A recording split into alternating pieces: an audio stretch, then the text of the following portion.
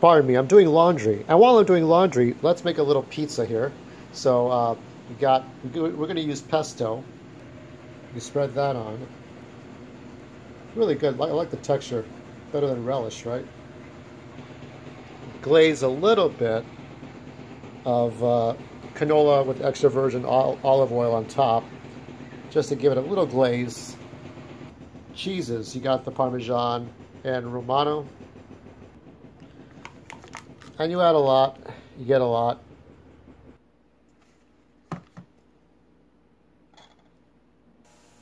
You chop this tomato, and you put some on. Put a bunch of these.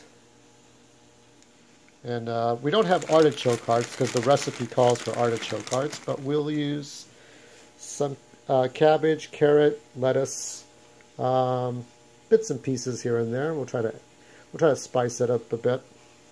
The recipe calls for pine nuts. I don't have pine nuts if I tried, so we'll try in a bit.